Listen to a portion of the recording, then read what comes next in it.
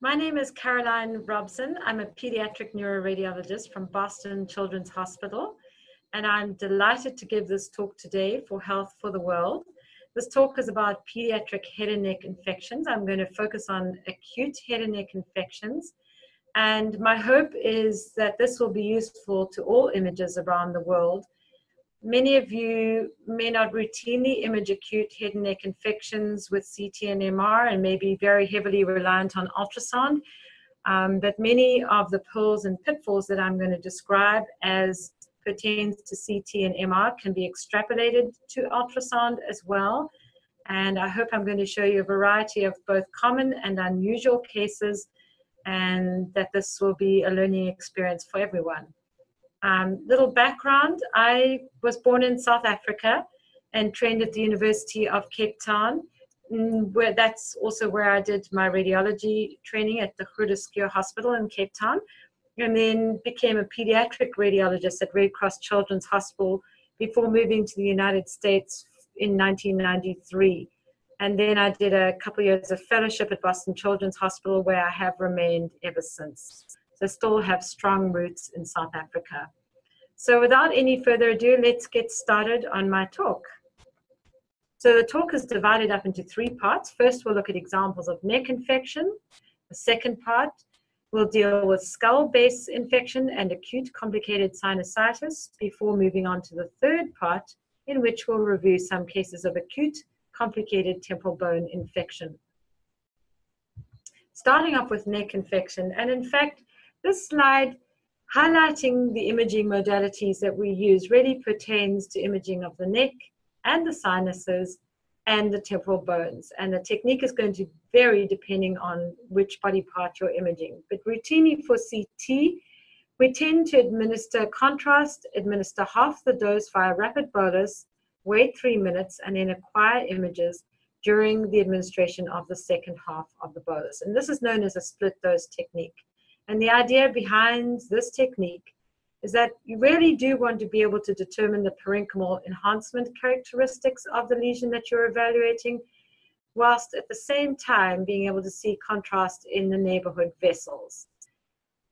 For some cases, you might particularly be needing a CTA or a CT venogram, and in those cases, appropriate adjustments to the protocol should be provided. For head and neck images, we routinely acquire images at 3 millimeter increments, and the same for sinus imaging, reconstructing thinner images as needed, and providing images with multiplanar reformats in bone and soft tissue.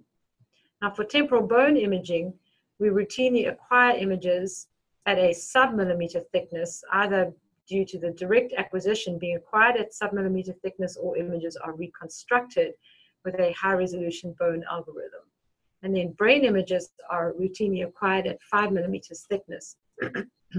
Images should be acquired using the lowest dose possible in order to reduce the radiation dose to children, but while still providing diagnostic quality images. So not so low that the images become blurred or non-diagnostic.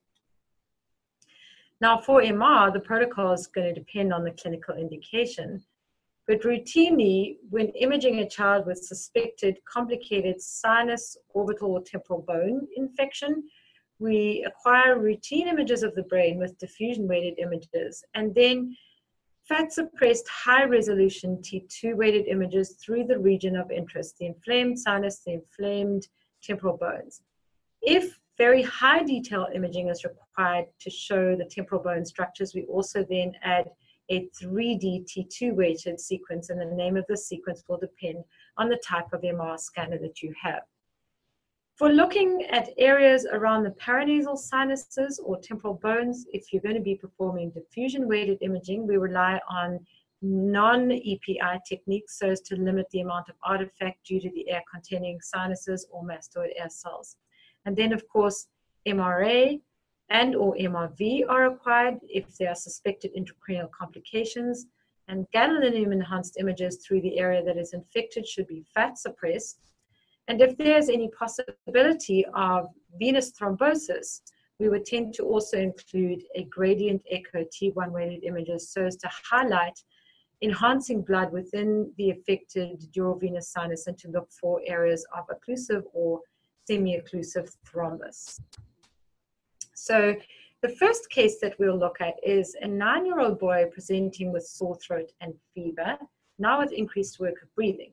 And on this lateral film of the neck, you can appreciate that there's tremendous swelling of the epiglottis and aryepiglottic folds. And this is the highlight, a typical finding of epiglottitis.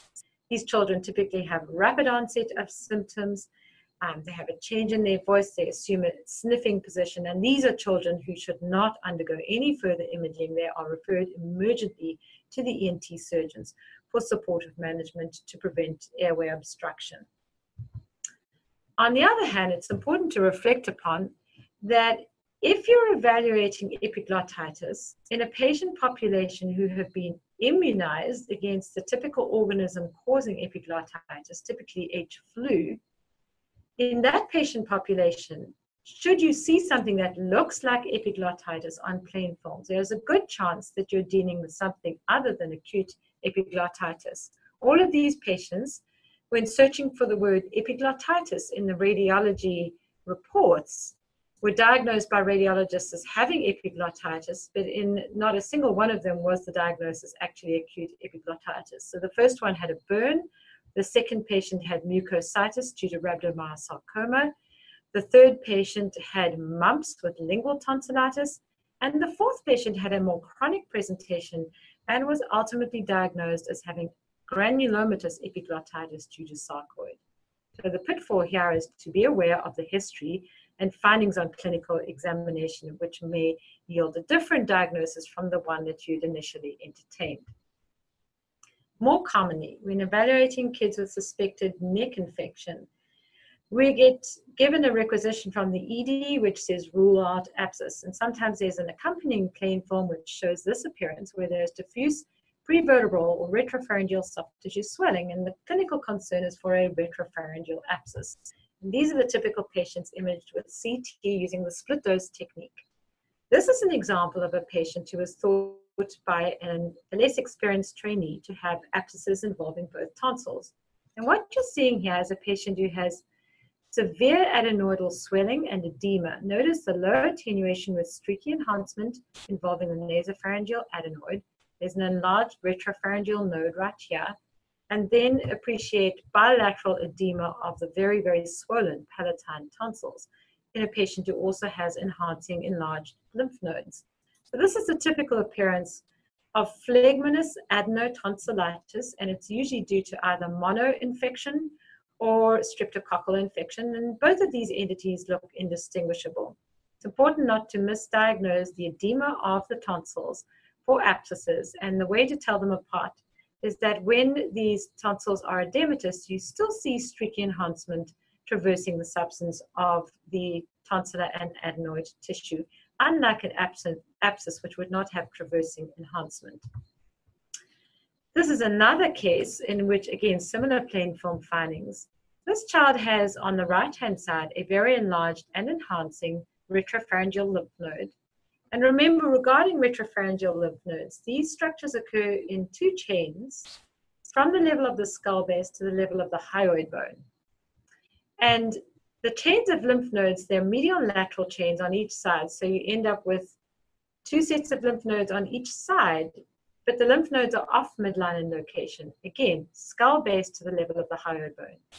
And it is enlargement, inflammation, and subsequent necrosis of these lymph nodes that leads to the development of a retropharyngeal abscess, often attributable to preceding pharyngitis, adenotonsillitis, or sinus disease. And so initially the node enlarges and enhances, then it becomes hypoattenuating and edematous with peripheral enhancement, and ultimately may go on to the development of an abscess. So the first question is, how do we know when a lymph node has actually formed an abscess, or whether it's just enlarged due to edema?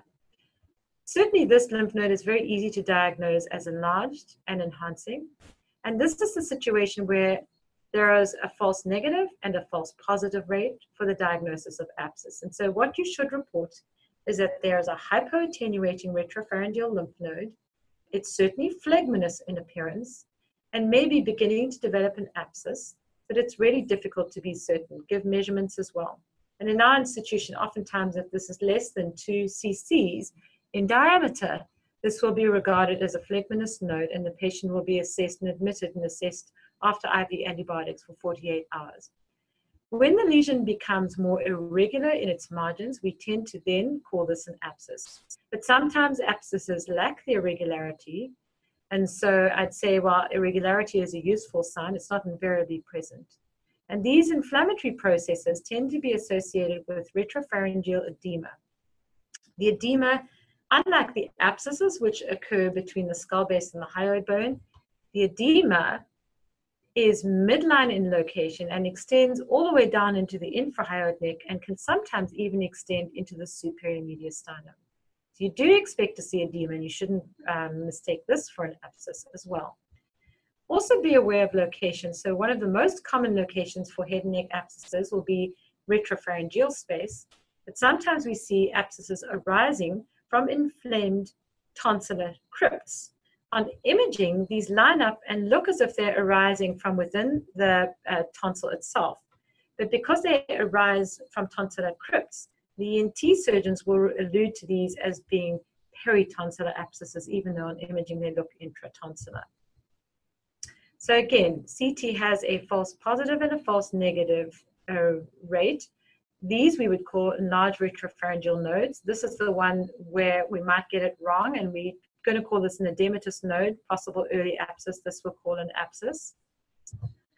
And in patients in our institution, if they have probable cellulitis, they're managed medically on antibiotics. If they have probable phlegmon, as mentioned, they often get repeat imaging at 48 to 72 hours after antibiotics. About half of these go on to require incision and drainage. And of those, interestingly, only 3/4 will be found to have pus. So again, there's still a false positive and false negative rate. These patients tend to then have a shorter duration of antibiotics, but they have a longer inpatient stay than, for example, those kids who are thought on imaging to have an abscess, who are treated promptly with incision and drainage, where there's a higher proportion of those found to have frank pus at the time of surgery. Interestingly, if you're trying to discriminate between these two patient populations using symptoms, symptoms don't discriminate between phlegmon and abscess necessarily, but surgical patients tend to have higher white cell counts and tend to be younger. So, in conclusion of the study performed with a large series of deep neck infections, they're challenging to diagnose and treat. And in spite of this defined clinical practice guideline, about 1/5 of patients end up still having no pus at the time of surgery. And here's an example again. Very importantly on CT, so the role of imaging is to detect abscess, to accurately diagnose the location of the abscess, and then thirdly, very importantly, to look for complications. And you're going to divide the complications up into 3 big groups. Those kids who have vascular complications, rarely arterial, but they can occasionally have arterial complications. Uncommonly venous, more common than arterial complications, but still uncommon overall. Children who have airway narrowing, mass effect on the airway, this is extraordinarily common. Interestingly, in children, children may not clinically have signs of overt airway obstruction, although if you were to ask the parent, they may tell you that the child is snoring really loudly at night. That's an important sign of potential airway obstruction. But just to mention that these children, if they are sedated in order to undergo the CT and are not intubated, that they can very rapidly obstruct. So if you should be doing a CT and noticing this degree of mass effect on the airway, be sure to contact the clinician looking after the patient immediately and warn them that there's mass effect on the airway, and make sure that the patient's airway is being adequately supported. And then thirdly, any patient with a retropharyngeal infection tends to have spasm of the prevertebral muscles, and this spasm may be associated with torticollis, but the torticollis is reversible. If the abscess is treated and if the child is given adequate analgesia, then the torticollis tends to resolve. So don't be tempted to try and go down a wild goose chase ruling out rotary subluxation. Rotary subluxation is rare, true rotary subluxation, and tends to be a delayed complication, and that then is termed Greasel syndrome. So just to mention that the third common location to see neck abscesses is going to be arising from an infected jugular digastric node. And in this situation here, there's going to be a differential diagnosis. In this first patient here, for example, is this an abscess forming from a lymph node that has ruptured out? Or could it be an infected lymphatic malformation? If you see fluid levels, you should be considering the possibility of an infected lymphatic malformation. This is an example of a dermoid, and this is an example of an inflamed second branchial cleft cyst. So in these patients with abscesses around the jugular digastric lymph node, we do recommend obtaining a follow-up ultrasound 6 weeks after treating the inflammatory process. Also be aware that should you see a patient who has recurrent neck infections, particularly in and around the thyroid gland, usually on the left-hand side of the neck, you should consider the possibility of an underlying developmental anomaly known as a piriform sinus tract. This is a third or fourth branchial pouch anomaly, and on imaging, in addition to the abscess or inflammatory change around the thyroid gland, look upstream in the region of the piriform sinus for effacement, or in this patient, there was actually a tubular tract extending right up to the piriform sinus. These patients are erroneously labeled as having a piriform sinus fistula. This anomaly typically doesn't go from endoderm to ectoderm, so it is more correctly called a piriform sinus tract, unless you should demonstrate external cutaneous connections. If you're going to perform an upper GI study in an effort to delineate the tract, remember that the infection should have been completely treated and died down before you perform this type of exam, because if you perform an upper GI exam while the patient is actively infected, the inflammation will result in apposition of the margins of the tract, and so you won't delineate it well on upper GI imaging. And then another thing to mention is that sometimes we see necrotic nodes in the acute setting due to other entities other than just conventional bacterial infection. So this is an example of a patient who has Kawasaki disease. And Kawasaki disease, you can get enlarged and enhancing nodes, you can see necrotic nodes, and you can see retropharyngeal edema. And of course, the telltale rash on the palms of the hands, the soles of the feet, the skin, strawberry tongue, and conjunctivitis. And these children, of course, are at risk for the development of coronary artery aneurysm. So if you have a child who's had prolonged fever, in spite of antibiotics, with markedly enlarged nodes, sometimes with nodal edema, remember, especially in young children, to include Kawasaki disease in the differential diagnosis. So I would like to just digress for a moment and just to mention to you that children with the acute neck infections, we mentioned vascular complications, and I should just mention to you arterial complications. Look for abnormalities of course of the vessels.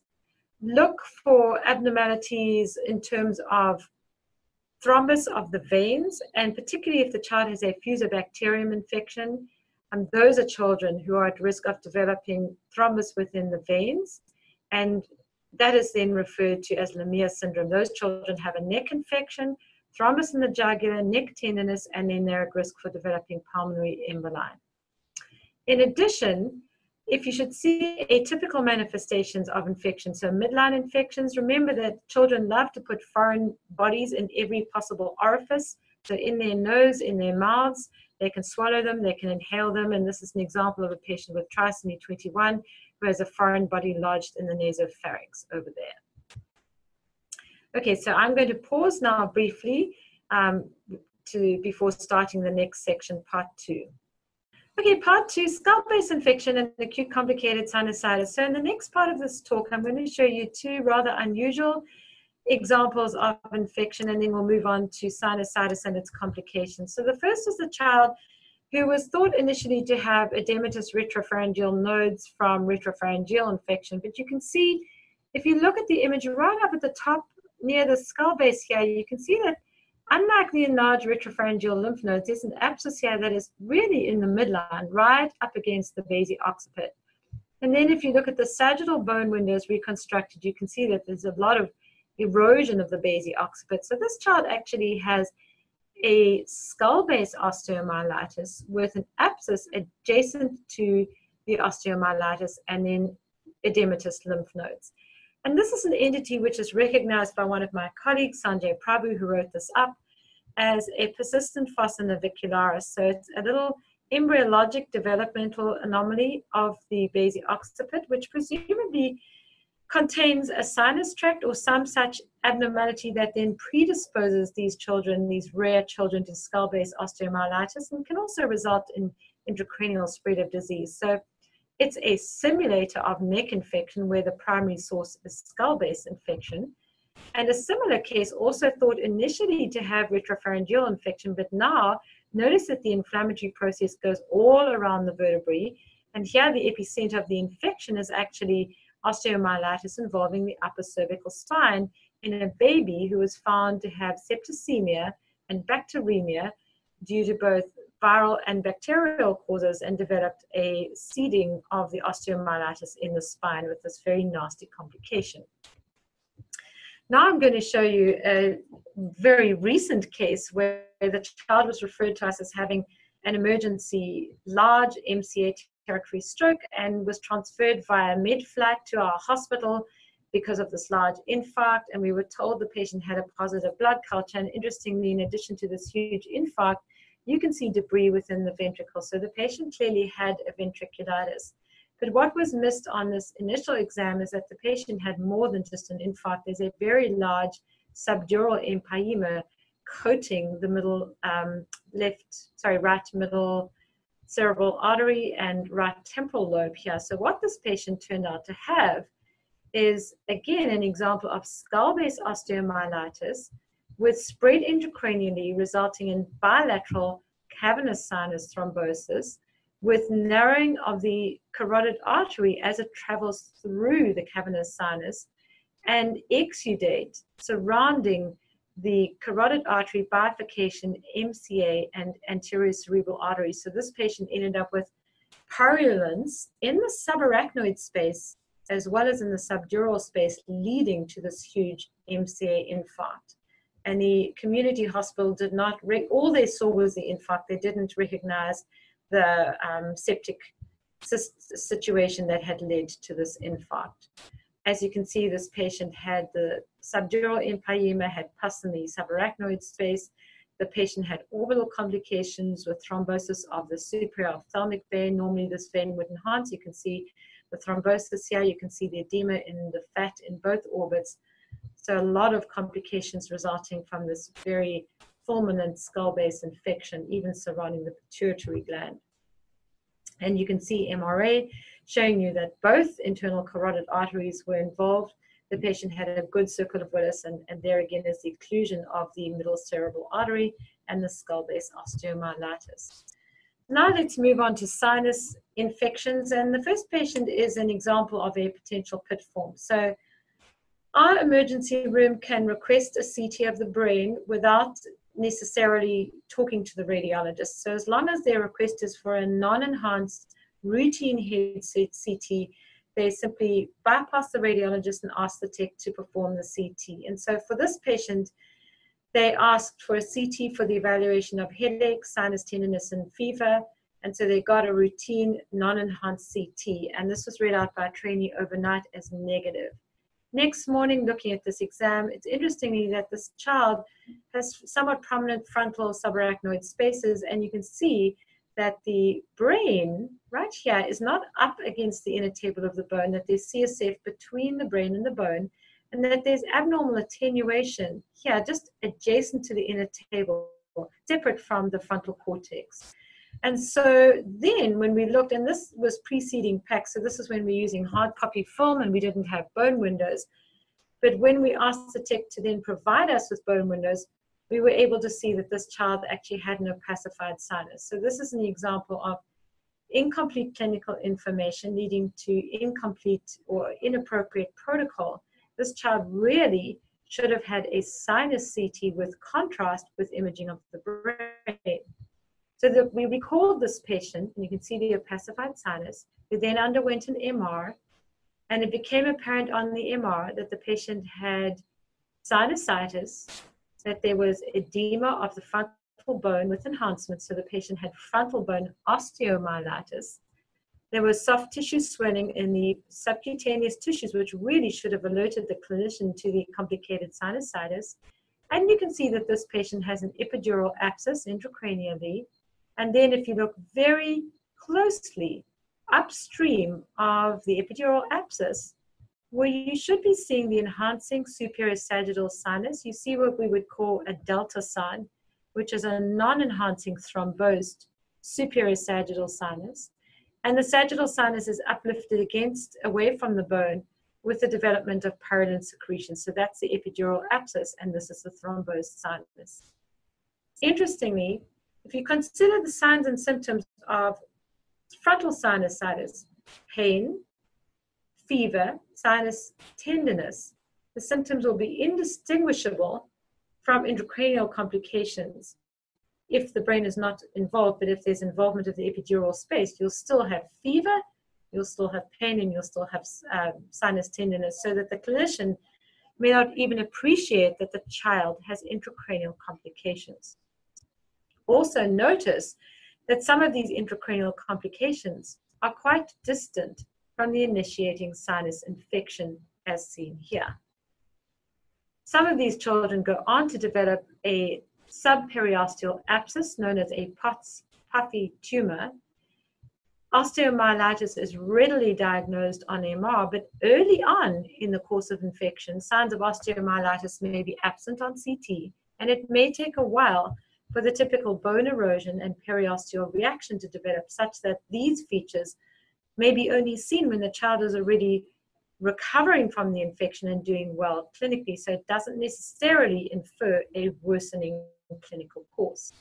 Notice in this patient also the pronounced dural enhancement. Now, if you're wondering what clinical signs suggest orbital complications of sinusitis as opposed to intracranial complications, proptosis is far and away the most important orbital sign of orbital complications. Should a child then go on to develop ophthalmoplegia, those are the patients where you really worry beyond orbital complications that the patient has gone to develop cavernous sinus thrombosis. But there are a variety of causes of proptosis, including the development of orbital phlegmon, where instead of seeing nice clean looking fat between the lamina papyracea from ethmoid sinusitis and between the medial rectus muscle, normally you should be seeing hypodense fat. You're seeing abnormal attenuation here. This is orbital phlegmon. If you see reticulation of the intraconal fat, that is known as orbital cellulitis, but it's not always due to cellulitis. You can get reticulation of fat due to thrombotic complications, due to either thrombosis of the superior ophthalmic vein or thrombosis of the cavernous sinus. So 4 potential causes of proptosis and 3 potential causes of reticulation of the orbital fat. So actually 5 potential causes of proptosis cause abscess and phlegmon, orbital cellulitis, and then the 2 thrombotic complications. These are all causes of proptosis accompanying complicated sinusitis. And then here are some examples of superior ophthalmic vein thrombosis. So that's a normal enhancing superior ophthalmic vein. In this child with ethmoid sinusitis, notice the tram tract abnormal thrombosed superior ophthalmic vein, a normal patent signal void of a normal superior ophthalmic vein, high signal intensity on T2 due to thrombus in the vein, and then, as mentioned, the tram tract sign can also be seen on MR. Again, look at the reticulated orbital fat and proptosis. And in this patient, there is, in addition to the superior ophthalmic vein thrombosis, you can see that there is also cavernous sinus thrombosis with a fairly abnormal enhancement of the cavernous sinus around the carotid artery, and sometimes also look for lateral convexity. So these are all patients who have not only sinusitis, but they have complications of sinusitis either affecting the brain or the orbits. Now, what about the brain when it comes to complicated sinusitis? What do we look for? So we've talked about soft tissue complications. We've talked about epidural complications. This patient has an example of a subdural empyema. And so what do you look for on MR and on CT? If the subdural empyema is hypo-attenuating on CT, you can see it separating the cortex from the inner table and sometimes extending into the interhemispheric fissure. Noticing the bowing of the falx as a sign of local mass effect, you should also look for effacement of sulci around the subdural empyema. The other feature in this patient, just to notice, is that the degree of bowing of the falx is greater than you'd expect for a small subdural empyema. So if there were just a little subdural empyema, you might expect a little bit of sulcal effacement, but notice how bowed the falx is.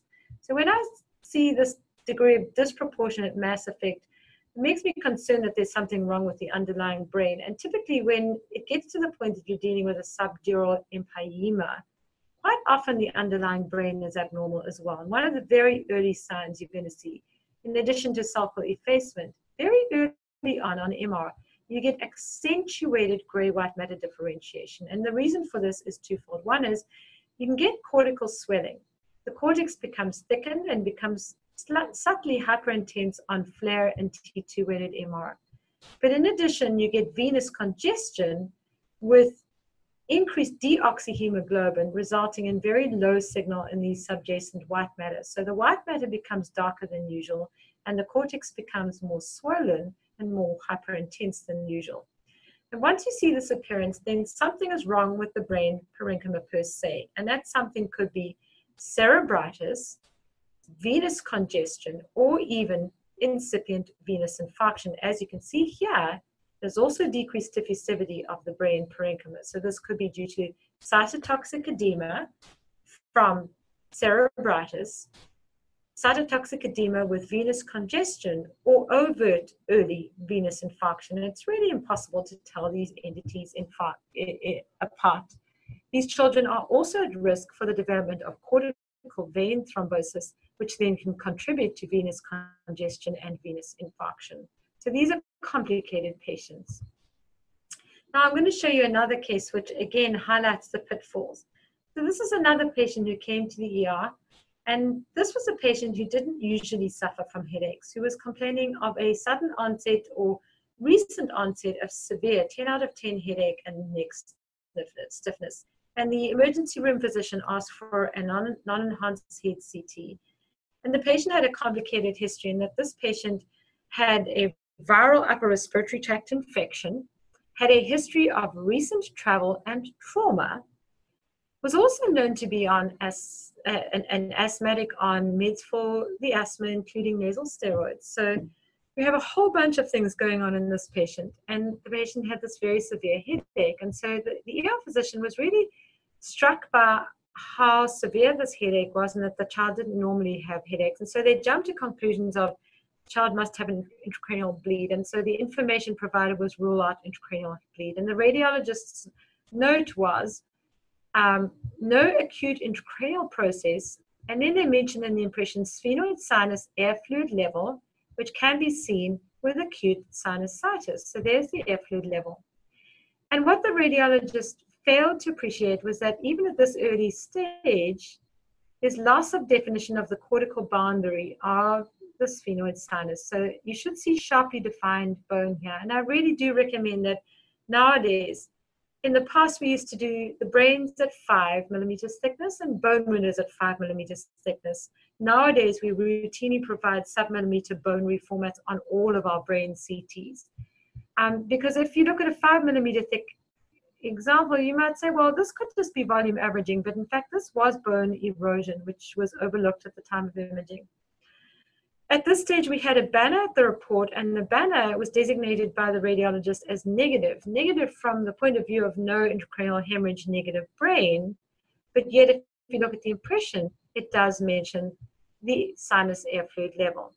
Well, the ED physician elected to treat the child with intravenous fluids and analgesia and discharged the child, saying may need antibiotics for sinus air fluid level if symptoms recur. Patient returned 3 days later, and it was noted by the ED physician that the patient responded terrifically to intravenous ibuprofen, so intravenous anti-inflammatory agents. And then the patient came back a few days later with headache, chills, photophobia, blurred vision, and double vision.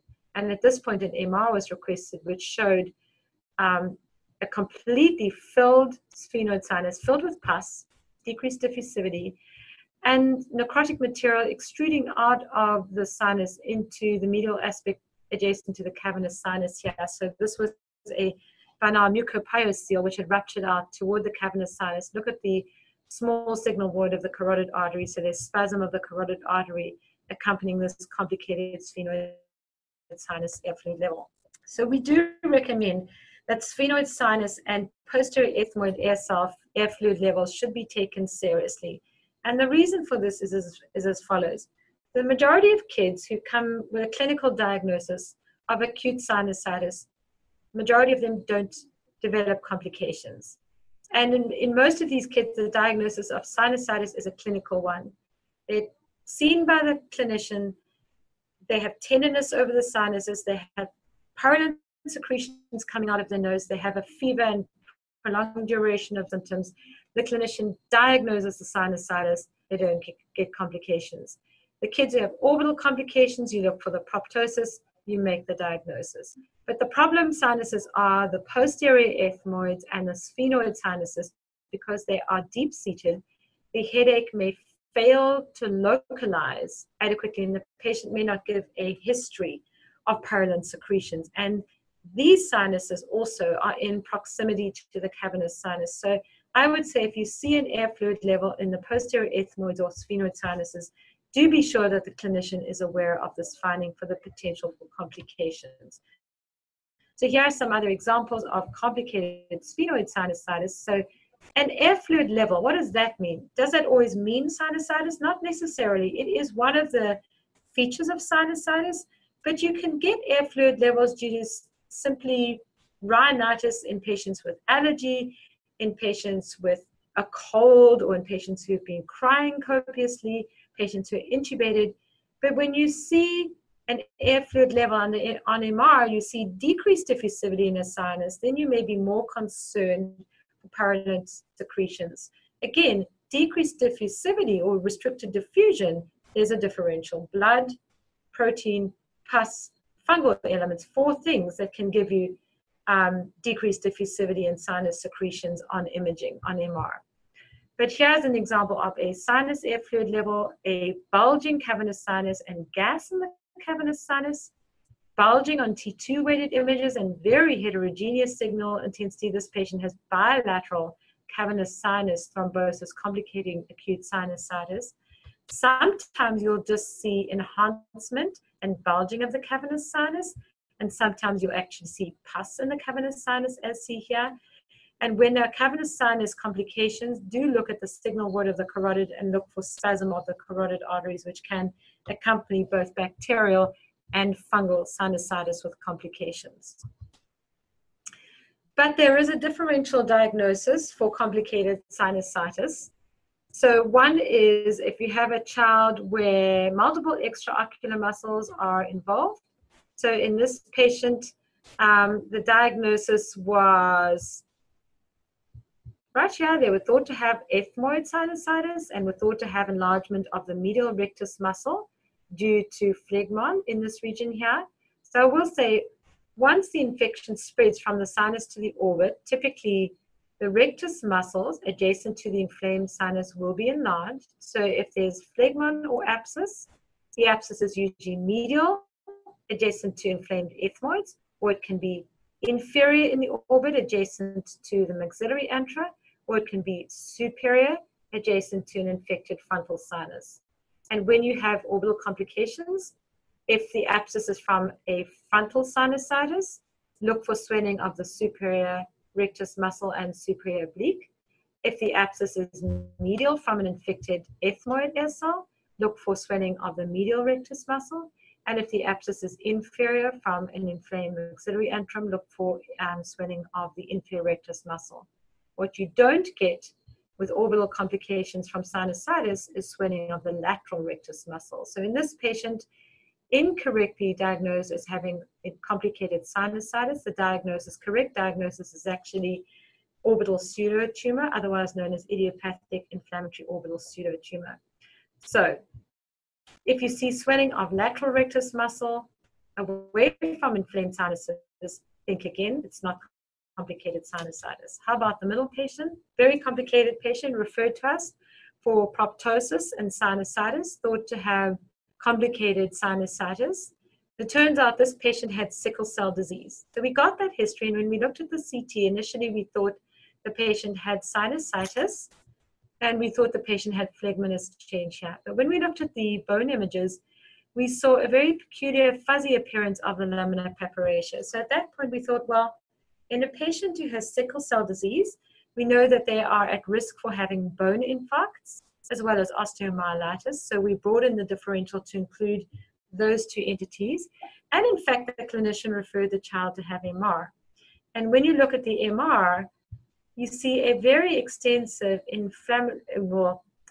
enhancing appearance of the soft tissues throughout the superior, medial, and inferior extracorneal compartments of the orbit, and also extending intracranially, so there's epidural enhancement over here. And so we were, at this point, fairly perplexed as to what was going on. And this patient ended up being biopsied and found to have sinonasal rhabdomyosarcoma. So it was atypical in the imaging appearance on CT and on MR. So remember, sometimes patients can present as if they have infection and turn out to have other entities. And certainly in South Africa, when I practiced there, we would have included tuberculosis in the differential diagnosis, always with atypical appearances for infection. So this patient also was unusual. We were given the history that the patient had infection, facial swelling, and orbital cellulitis. And if you look at the CT, you can see that there is soft tissue swelling extending over the lateral margin of the orbit, over the zygoma, and there is some reticulation of the soft tissues there. So the patient was diagnosed as having soft tissue cellulitis of the face and was read out as having no evidence of sinusitis or of intraorbital complications, and looked very carefully for odontogenic infections, so the teeth looked okay, and was noted that the patient had some aerated secretions within the sinuses. So when you see facial swelling, first of all, you want to see, is there a cause for the swelling in the sinuses, in the teeth, for example? Is this dental infection? Could there be salivary gland infection?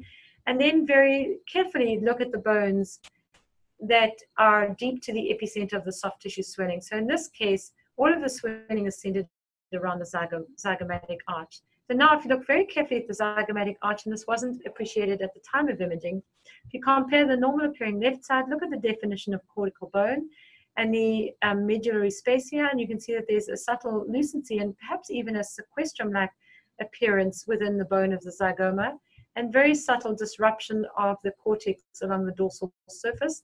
And then if you look at the very thin reconstructed soft tissue images, you can see that there is a little elliptical low attenuation. So it turns out that nobody had told the radiologist, but this patient had a past medical history of sickle cell disease. So at this point, the pitfall here is really, it is important to ask for past medical history in atypical cases of head and neck infection. Ask if the patient has any infected skin lesions, infected bug bites, whether there's any preceding history of trauma causing this appearance, or in this patient, a preceding medical history. At this point, the differential then becomes, is this osteomyelitis or is this a bone infarct? And radiographically, it's impossible to tell the difference between the two. But in this patient, a needle aspirate was performed, which yielded no organisms. And so although the patient was started on intravenous antibiotics, in the end, this was thought to represent osteomyelitis of the zygoma in a patient with sickle cell disease. And so now I'm going to move on to the final part of this talk, which is part 3. And this is going to be a description of pearls and pitfalls of acute complicated temporal bone infection. So again, as with sinusitis, the first case is going to highlight a pitfall. And again, it's very similar to that very first case in the sinusitis series. So this again is a child who came to the ER in the middle of the night complaining of severe headache. And the ER requested a non-enhanced head CT, which was performed, and an exhausted trainee, again, preceding PAC stays, looked at the hard copy film soft tissue windows and saw all the artifact in the posterior fossa and read this out as negatives. The following morning, the attending came in and said, no, wait, this is not negative. There is something in the posterior fossa, and then requested bone windows, and on the bone images, noticed that the ipsilateral mastoid air cell was opacified and wasn't sure what this mass was within the posterior fossa. So the question was, does this child have temporal bone infection with a cerebellar abscess, or is there a posterior fossa tumor in a child who happens to have ipsilateral temporal bone infection? So the patient was recalled for an MR. Now, before we go on to the MR finding in this child, what I'm going to say is as follows. Most children with otitis media and mastoiditis are managed by the clinician without recourse to imaging. So the majority of children with temporal bone infections, the diagnosis is clinical. They may require myringotomy tube, they may require antibiotics, they may require analgesia. Most of them don't go on to develop complications. For those patients in whom you suspect complications are going to be persistent, long-term symptoms, persistent fever, persistent tenderness over the temporal bone, and if the child has boggy swelling behind the pinna over the mastoid and tenderness over the mastoid, those are the ones where we are concerned that the child has developed what we call coalescent mastoiditis. And these are children then where infection has gone beyond being secretions, effusion, or even pus within the miliar space and mastoid, but where the infection is actually spread to the bone itself. That's turned coalescent mastoiditis. So what does that look like? Well, on the index patient, when MR was performed, you can see that there's fluid in the miliar mastoid. You can see that the child actually has a ring-enhancing lesion here, T2, high signal with a capsule, ring-enhancing on contrast-enhanced fat-suppressed T1, and decreased diffusivity. So now you can say, well, this actually looks like an abscess. And you can see two other things going on here. There is thrombosis of the sigmoid sinus, looking somewhat dark in signal on T2, and adjacent to that, there's a little abscess right up against the back of the temporal bone. So the patient has a perisinus epidural abscess, thrombosed sinus, cerebellar abscess accompanying mastoiditis. In actual fact, the perisinus abscess was missed at the time of the MR, and coexistent pathology was also missed. So look very carefully here at the miliar mastoid, and we're going to come back to this momentarily. So first question is, how do you distinguish between an abscess spreading into the posterior fossa versus a thrombosed sinus? So if you look at this patient's CT, this is a contrast-enhanced CT. Normally the jugular vein should enhance. So what you're seeing here is the jugular vein non-enhancing. So there's thrombus in the jugular. The question is, what is this in the region of the sigmoid sinus? So normally the enhancing sigmoid should fill up the space here. What you're seeing is low attenuation. And at first glance, you would just say, oh, that's straightforward, it's a thrombosed sigmoid sinus. But in fact, if you look at the coronal images, you can see that this doesn't quite have the parallel margins of a thrombosed sinus.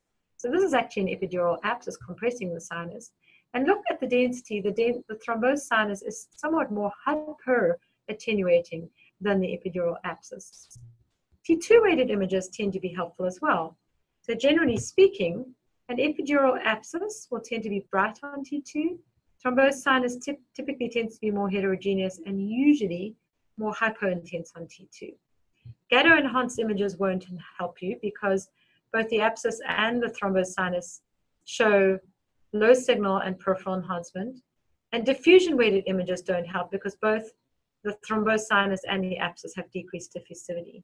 MRV, that can be a little bit difficult to interpret because a compressed sinus will have attenuated flow-related enhancement, and a thrombosed sinus will also show as a lack of flow-related enhancement.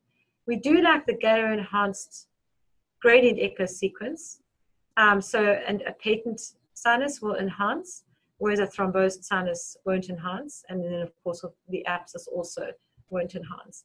And this patient also, interestingly, you can see protrusion of the optic papilla. There was papilledema accompanying the thrombosed dominant sigmoid and jugular sinus. So children who have complicated temporal bone infection, and I'm going to come back to this in a moment, they tend to have erosion of bone. Actually, let me skip forward and see if I can find you an example. So No, I don't seem to have a good example here. So children with infected sinuses tend to have erosion of bone, and the bone that gets eroded is typically the bone back here along the mastoid cortex behind the ear, and then the bone back here along the sinus plate. And there will be an example later where I'll show you the bone erosion. And infection can spread intracranially either because of directly diseased bone, direct spread, or via emissary veins, the little veins that travel between the mastoid air cells and the posterior fossa. So that is how infection spreads. And so in this case here, the radiologist, by now we've gotten used to the fact that we need to look for epidural abscess, we need to look for thrombosed sinuses and so forth. So this exam was performed, the radiologist diagnosed the opacified mastoid air cells on bone windows. There was erosion of the bone here. They diagnosed that this patient had an epidural abscess compressing the sigmoid sinus. But what was missed at the time of the CT was the fact that the carotid artery, which should be filling the carotid canal in the petrous bone here, is kind of a little narrow looking here. So there's spasm of the petrous carotid artery. And then when you look at the MR, on fat suppressed T2 weighted images, and again, if you don't fat suppress T2 weighted images, you'll miss this finding. There's asymmetric high signal intensity in this child's petrous apex, and there's asymmetric enhancement in the inflamed petrous apex. So just to digress for a moment, this is a child who's young, and the petrous apices have not pneumatized. So they're filled with marrow. And typically, marrow should suppress on fat-suppressed, contrast-enhanced T1 weighted images. It shouldn't enhance. So if you see enhancement of the petrous apex on fat-suppressed, contrast-enhanced T1s, that is always abnormal. There is some variability into what petrous apices look like on T2 weighted images as they start pneumatizing. And so we have children who have incomplete pneumatization or arrested pneumatization who will have benign corticated lesions in their petrous apices which appear bright on T2. But these children don't have signs and symptoms referable to their petrous apices. They don't have signs and symptoms of temporal bone infection. And so if a child is asymptomatic and happens to have a little bit of bright signal in the petrous apex, as long as the child is asymptomatic, we tend to call those benign petrous apex marrow variants. But if you have a child who's symptomatic of temporal bone infection and has asymmetric enhancement, that is not a normal appearance. And then corroborating this abnormal signal, look at the affected carotid artery. So when there's petrous apex infections, remember the carotid artery travels right through that infected petrous apex.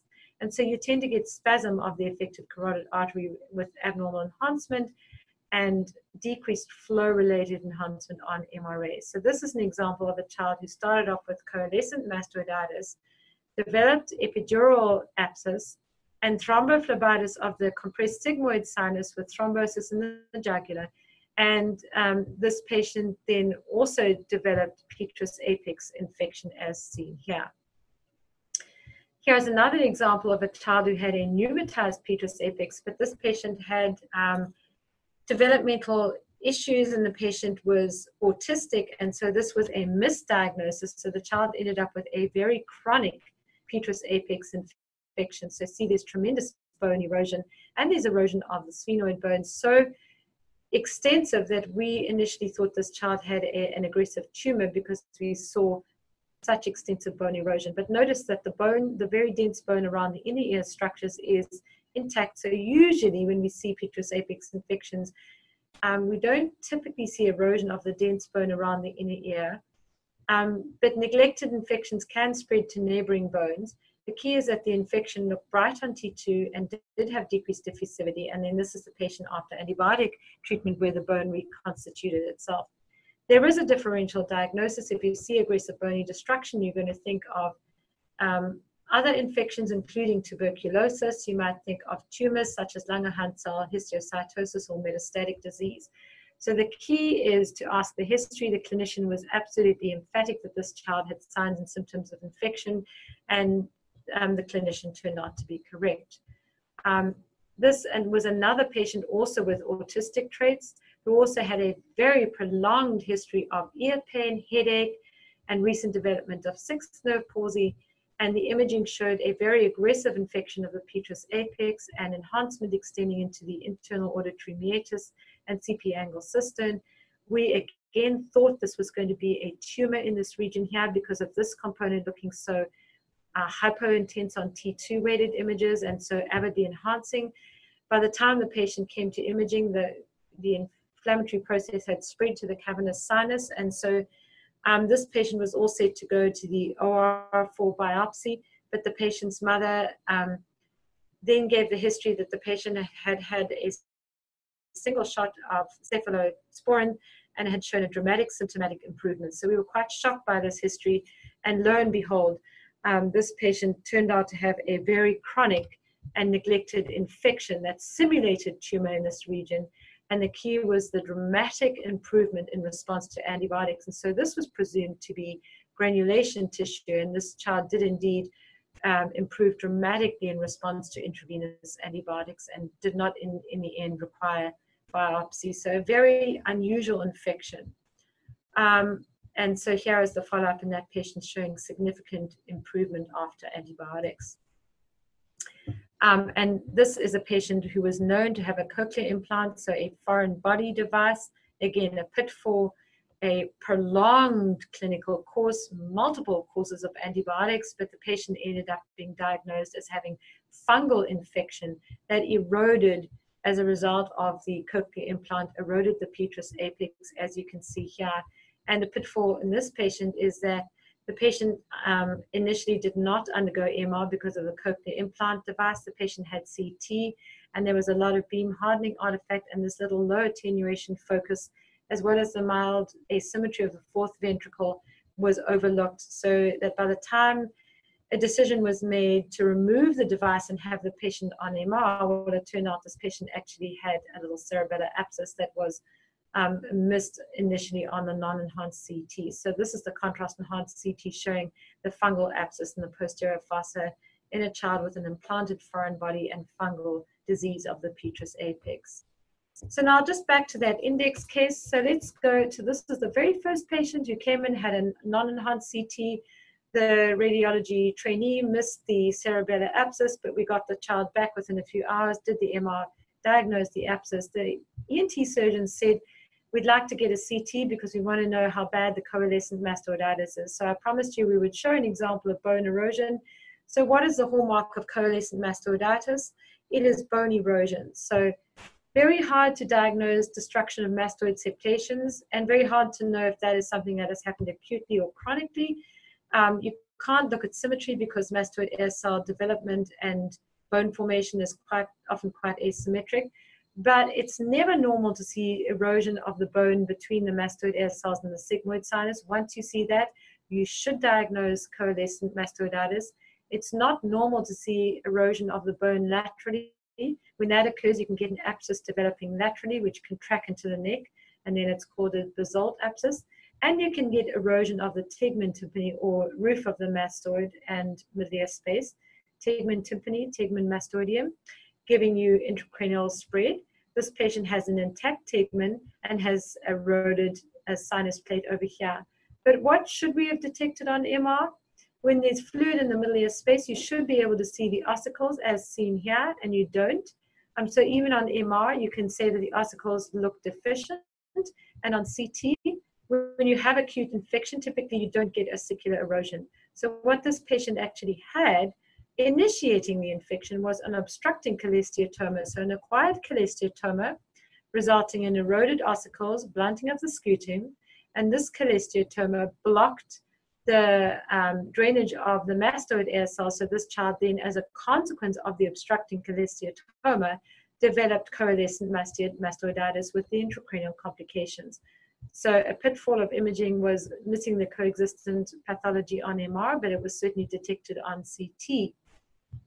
And here is the white retrotympanic mass that you might see on direct clinical exam and decreased diffusivity on MR. And this is another case, again, showing you that in the attic, you should see the ice cream cone shape of the ossicles on fairly thin T2 weighted images, and you don't see it over here. So this is another patient who had cholesteatoma complicating and obstructing, mastoiditis complicating unobstructed cholesteatoma.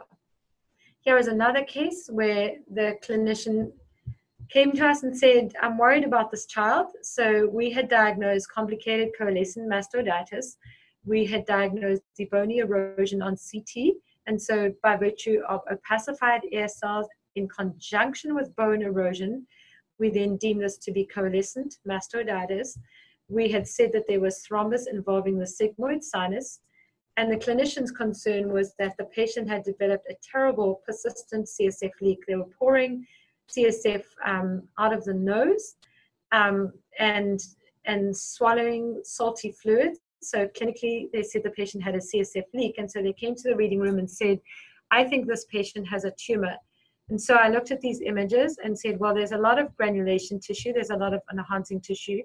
And there's bone erosion. Why would you suspect a tumor? And the clinician said, well, when patients have infection, typically you get granulation tissue, so they don't develop a CSF leak. So the bone erodes, they get granulation tissue, the CSF leak seals. But I think there's a tumor in there because it's very unusual to develop this degree of a CSF leak. And I said, well, maybe this is granulation tissue, it could be a tumor. And then they said to me, well, actually, to tell the truth, we can actually see a tumor protruding out of the middle ear space and the external canal, and we've actually biopsied it. So in fact, what this patient had, so I had thought that this bone erosion here was due to a cholesteatoma. So we had said, based on the CT, that there was coalescent mastoiditis and the cholesteatoma causing bone erosion. Normally, cholesteatomas erode the ossicles laterally. So I said to him, well, maybe there's an